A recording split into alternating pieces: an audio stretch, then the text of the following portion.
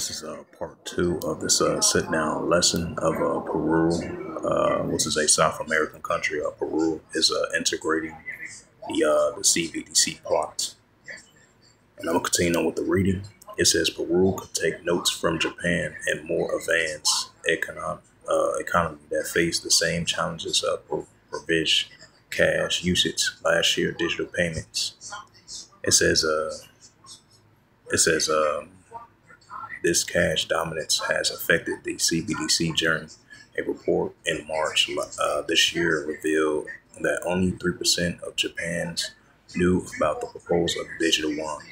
Peru could face the same challenges, but beyond the Peruvians is more distrusting of the government and the national currency. This could lead the same challenges that Nigeria has faced with the inaugurates, which have failed to take despite the African nation's extensive cash struggles. Now I'm going to bring out a scripture and copy and paste this.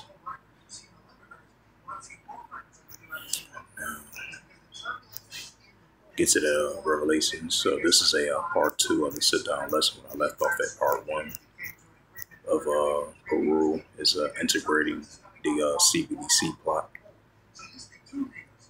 as we further and further get into a cashless society, as all the nations are starting to follow that lead, as we see in the increasing trend of that from last year all the way to now, previous years as well too, but definitely as of recently from last year all the way to now, as we moving closer the pushing of this central digital bank currency, cashless society, digital dollar, digital wallet, digital currency, the digital dollar. And this is Revelation 13, verse 16. And it calls all, both small and great, rich or poor, free or bond, to receive a charagma in their right hand or in their FOREHEADS. And this is Revelation 13, verse 17. And that no man might buy or sell, save that he have the M.O.T.B or the name of the BEAST or the number of his name. Revelation 13, verse 18. Here is wisdom, let him have understanding. Count the number of the BEAST, for it is the number of a man, and his number is SIX 303 score and SIX.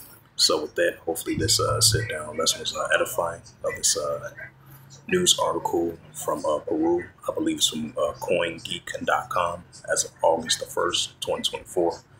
As it stated that the South American country of Peru has integrated the processing of the CBDC plot as using a option of the cashless society as well too.